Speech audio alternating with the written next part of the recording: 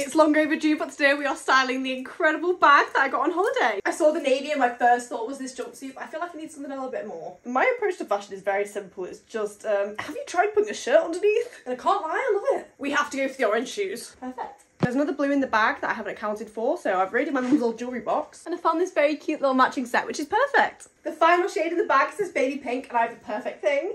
I rarely wear my glasses, but I think they're perfect for this look. And here we have it. What do we think? And I know I have an audience of jacket haters, so here it is without the jacket.